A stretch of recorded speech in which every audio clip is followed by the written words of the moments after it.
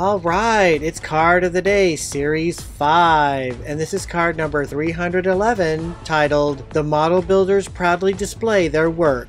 Let's learn about the Star Wars Model Builders. Lorne Peterson is a Canadian visual effects artist who worked as a modeler for Industrial Light and Magic on the 6 Star Wars films. In addition, he is the author of the 2006 book, Sculpting a Galaxy Inside the Star Wars Model Shop. He was one of 2 model makers to design Boba Fett's Slave One. He earned a bachelor's degree in art from California State University, Long Beach. Since being hired by George Lucas in 1975, he has worked on many of Lucas's films, as well as several of Steven Spielberg's. In 1984, Peterson received an Academy Award and a British Academy Award for visual effects for his work on Indiana Jones and the Temple of Doom. In 1988, Peterson was chief model maker for another Lucas film, Willow.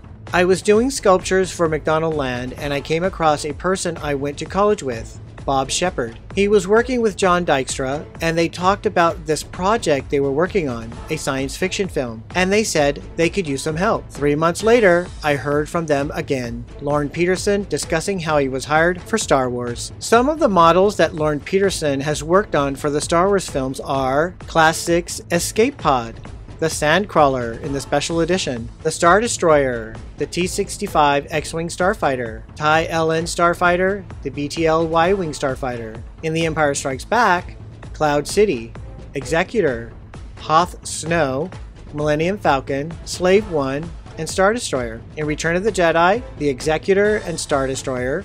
In The Phantom Menace, Jedi Temple, Mos Espa Grand Arena. Attack of the Clones, Jedi Temple. Revenge of the Sith, Jedi Temple, Mustafar, Lava River.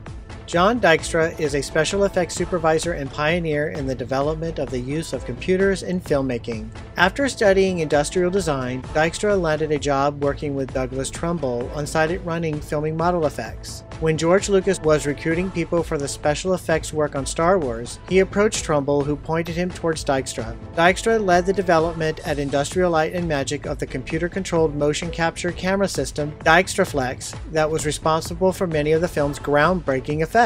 The system was made possible by the availability of off-the-shelf microprocessors at relatively low cost and second-hand VistaVision cameras. However, there was tension between Dykstra and Lucas, who later complained that too much of the special effects budget was spent on developing the camera systems and that the effects team did not deliver all the shots that he had wanted. Regardless, following the release of Star Wars, Dykstra secured his status in the industry with Academy Awards for Best Special Effects and Special Technical Achievement.